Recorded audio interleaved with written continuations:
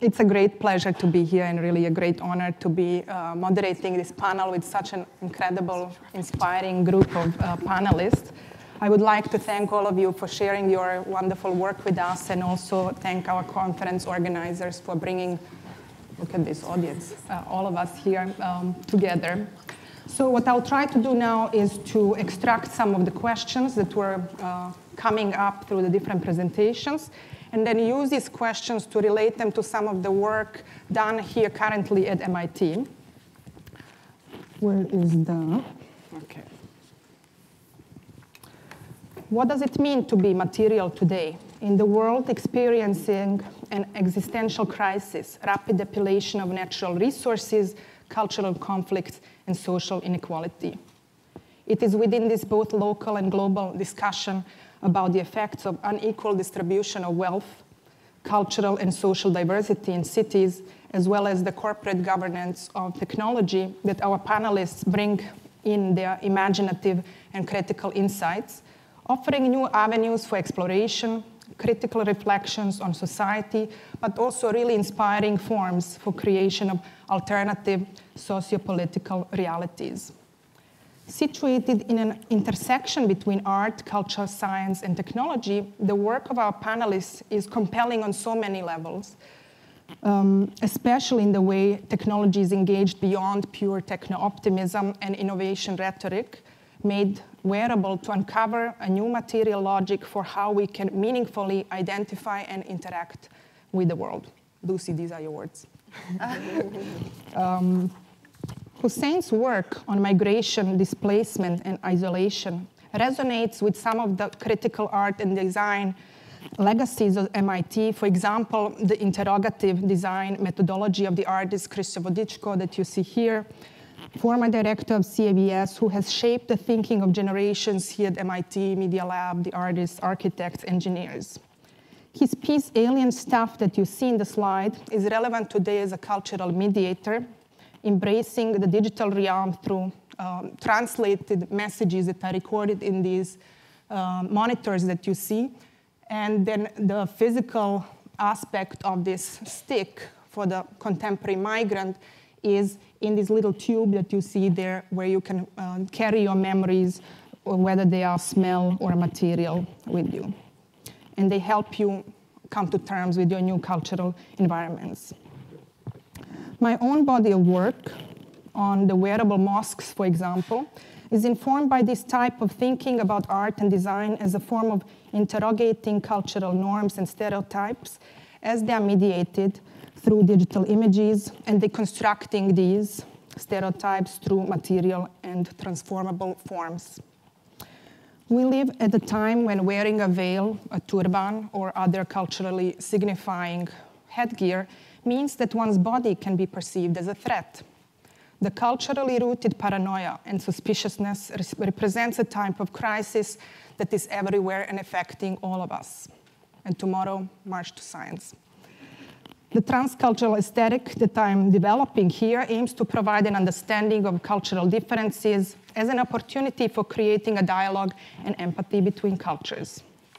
It is inspiring to find the same conversation being forged within our own scientific community at MIT, for example, in the labs of Professor Poltz or Cordero, whose investigations of complex networked systems, such as microbial communities, bring in new ideas of our body as an ecosystem in which not only our bacteria has social lives, but also when bacteria has conflict and also is taking care of each other. Our panelists have also presented us with their multifaceted explorations of the body. Central to their exploration is the concept of the second skin, and I would like to highlight 3 layers of meaning that you maybe can comment on in the discussion. The first regards the relationship between the self, the culture, and technology. Media Lab's researcher Cindy Kao, for example, is exploring this relationship by creating cultural technologies that hybridize the materiality of the skin with the digital technologies in service of self-expression and communication. The second dimension relates to the sensing properties of the skin, sensors that are grown rather than manufactured, as in the case of the Tangible Media's biologic project that syncs the biological and the engineering approaches using ancient bacteria that are known from the Japanese natto dish preparation to create this synthetic skin that extends the idea of the skin both functionally and symbolically. We might then ask our panelists here, what does this merging of the digital and material on the body mean for you today? How does it constitute a new understanding of the self, both on the level of the person, so individually, and also socially? What does it mean for the collective? Where does the control rest when you are sensing yourself, when you are creating these feedback loops and projecting yourself in various ways? As we've seen from Natasha's presentation today, we have very different forms and ideas of the cyborg than we used to have, and when we were worried about the big brother type of control of surveillance from above. Is today the notion of control entirely internalized through our system of self-tracking? The third dimension of the second skin relates to our imagination and perspectives for the future. Our panelists provide us with visual imagery and material experiences to envision possible avenues of human evolution, reproduction, and the future of the body. This type of exploration resonates with the biosuit of Professor Dava Newman, who worked with NASA to engineer active compression garments to allow for increased mobility and survival in space. They also resonate with the work of Media Lab Professor Neri Oxman, who takes such functional explorations into the realm of art and fiction. She uses generative growth algorithms to speculate on the future and explore how we could redesign the relationship between the most primitive and the most sophisticated life forms to augment our biological functionality.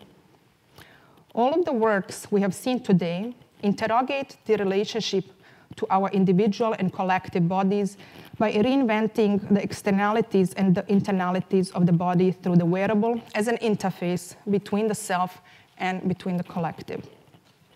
In this new, constantly evolving space between the digital and the material, the body is being re-envisioned through flows of information, data, and new sensing mechanisms in the way that we might have not anticipated 20 years ago.